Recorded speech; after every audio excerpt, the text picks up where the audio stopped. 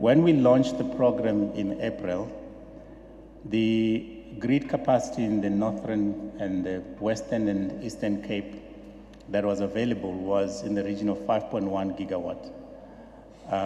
The program was closed on the 3rd of October, and then as part of the evaluation process, we do engage Eskom to determine how much capacity is available on the grid. And unfortunately, by the time we started this engagement, the indication from Eskom was that that capacity that was available in March has already been allocated or reserved for projects that are planning to develop for the private sector. So that capacity was not available, and as a result, the 4,110 megawatts that we had under bid window 6 for wind could not be allocated. It did not only affect wind, it also affected some of the PV projects in those locations. We also had about 2,200 megawatts of PV projects in the Cape area as well that could not be allocated. That is the reason you saw in the list of preferred bidders, those projects are situated in the Free State and Northwest areas.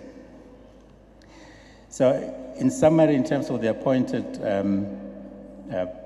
preferred bidders for solar in bid window 6, the minimum price is 46.95 cents per kilowatt hour. The maximum price is sitting at about 54.8.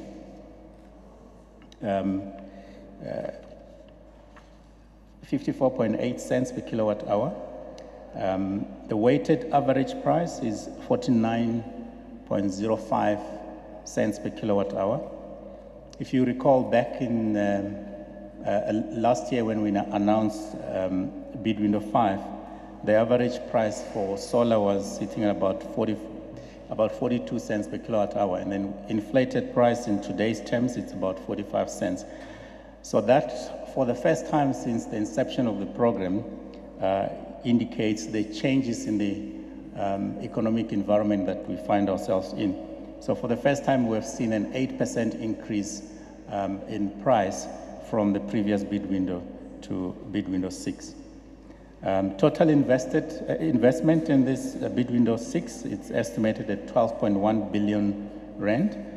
For the last number of years, we've been producing what is called the Grid Connection Capacity Assessment, which basically is a report that is publicly available and that indicates how much capacity is available to connect at various nodes on the grid. And this is updated annually with a forward view, taking into account what has been committed already. So that is the one part, and we publish this in order to help guide potential developers to focus on where capacity is available the quickest. Obviously, with time and sufficient resources, we can make even more capacity available. But that is probably the second part of the opportunity that we need to work on. One of the issues that is characteristic of our sector is that it is also regulated, particularly transmission and distribution through the grid code. And one of the principles that the grid code outlines is that we are required to provide open and non-discriminatory access to the grid.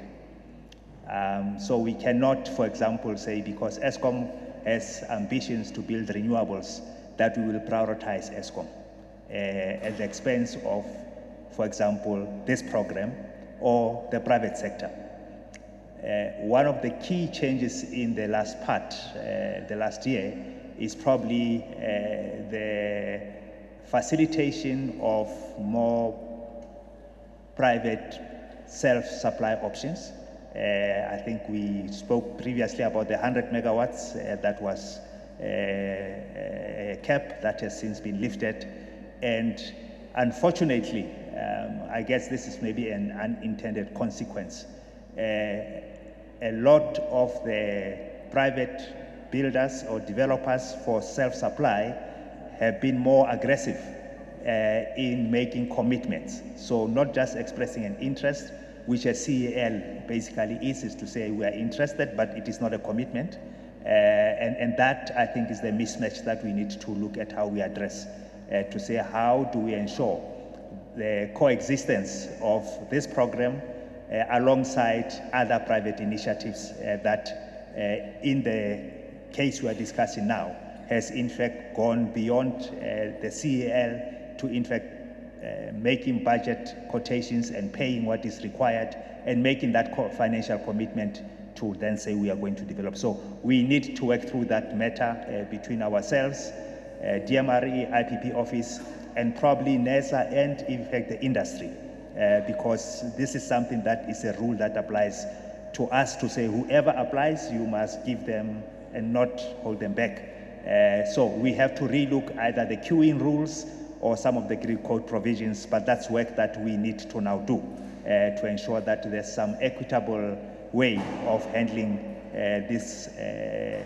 conflicting requirements for what is at the moment a scarce resource.